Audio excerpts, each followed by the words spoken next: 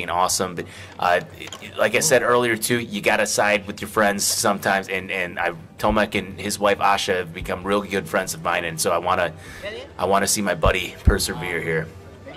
But best of luck to both competitors. Ooh. Okay, Tomek with the early lead, making it 1-0 coming out the gates. All guns a-blazing. Looks like there's a little water or something on the board there. You see that? There, that little dark spot. Oh, man, what a great... 2 biscuits he played, and one of them ends up in Angel. Sends the other one over, too. I think Kohei's going to send it right back. Yep. Yep, and he loses the one off him. What a great play. Again, not intentional, so no harm, no foul. But that is something that was in the rules for clarification this year, is if a referee does believe that a player is intentionally removing biscuits, that they can issue a warning. Yeah, or even if it happens just on accident, like more than it seems that it should, it's up to their discretion. They can say, hey, you get a warning, and then after that, every time it happens after that, the biscuit goes back on, yes, and then the opponent serves. So no loss of point or anything, but just trying to keep the game fair. Fair biscuit play. I appreciate that. Ooh. You know, this I'm really excited for this. Oh. I kind of thought so too. That was close. Dipped a toe in the pond a little bit. Yep. Tomek takes the point. Mark it off. Oh yeah, we got to take a KLASK drink there. What are we up to now? We are up to 18. Ooh, nice shot. The reigning champion off to a 3-0 lead here. Really, and this is where we talked about that little bit of comfort starts to come in. You have 3 points. The 3-point relief. The 3-point relief. I like that. The 3-point relief. You can start to relax a little bit, but be a little aggressive. It just so happens that Kohei isn't going to let it hang on for long. We're missing a biscuit. There it is. You know, that's also interesting too, because we had 2018 was the double biscuit. Double biscuit for Tomek. That brings it to 4-1. 2018, I believe, was 2017 myself. 2018 Pipo. 2019. Wait, no. In 2018, I think it was Yaroko. Because we had 17, 18, 19, and I don't think we had a 20. Nope. Yeah, because that was the COVID stuff. Yep. So within that, we've never had a repeat world champion. So is it going to happen today? Tomek has that. We could see that. We could see for the first time ever a 2-time back-to-back world champion, which would then make them the Tom Brady of KLASK. Oh, we're going right to Tom Brady. Going from 1 to Tom Brady.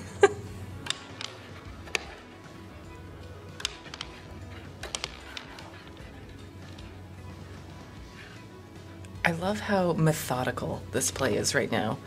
It is just stopping, thinking, and then striking. Ooh. There's a great strike from Kohei. 4-2.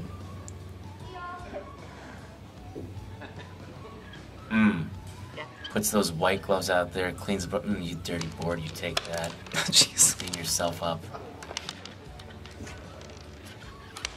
Wow. Nice connect.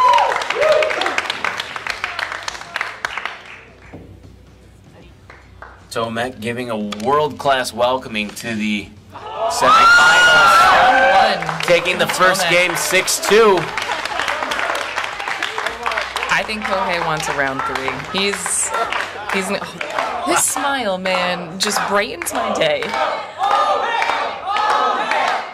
Like, I cannot be angry when I'm Kohei. Yep, and, you know, the crowd, you got the crowd rooting for Kohei, which I don't blame them. Everyone loves to root for an underdog. It's his first time, again, appearing in the World Championship at the world stage. So he's putting on quite a performance for a first-timer. Oh, he's getting rid of those biscuits. Doesn't want to deal with them.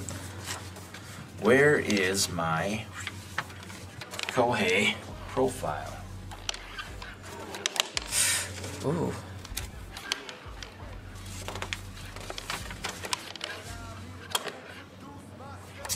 The strikes.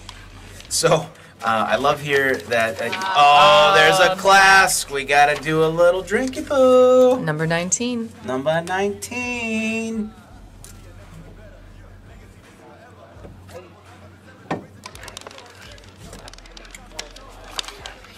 Yeah. So. Oh, sending that biscuit right back. Still one more on the board. I love so under Kohei's player profile. Are there any rival players or matchups that stand out particularly intense or memorable for you? And I love how he words this. The first match I won against my own master. I read that too, and I was like, that is amazing. And I said, who's that? And it was the first champion, he said, of one of the KLASK matches. And I said, so that was the semifinals of the Japan tournament 2023. And so I asked him if he would consider them his sensei, and he said yes. Wow. And as far as sponsor, he doesn't currently have any sponsors, but he says his dream sponsors are Kawadako and Pokemon and the Pokemon Company. I asked him if he had a favorite Pokemon, and I haven't played Pokemon in a while, and so he said, Mesu, do you know? That was a great shot.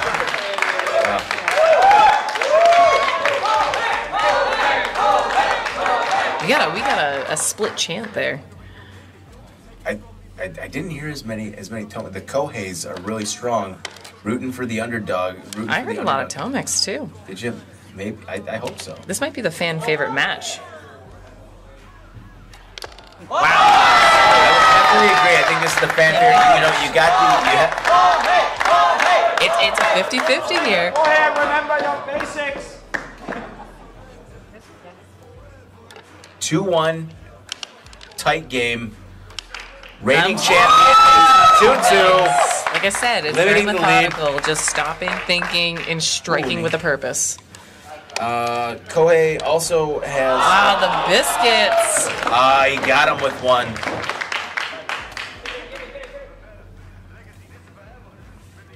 That coin didn't want to stay in the three. It did not. It was like, I need to keep moving. Get that biscuit out of there. Kohei also has a pet rabbit named...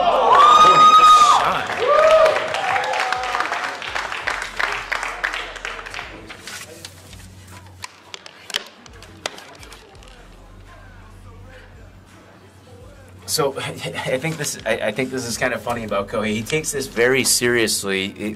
When asked, Tomek now getting back to the game, he is 1 point away from eliminating Kohei and continuing on to the finals to defend his title.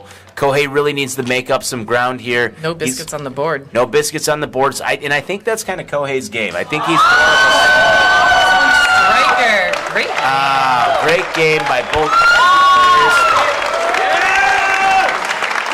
Tomek is going to continue his reign onto the finals. Loving embrace by both players.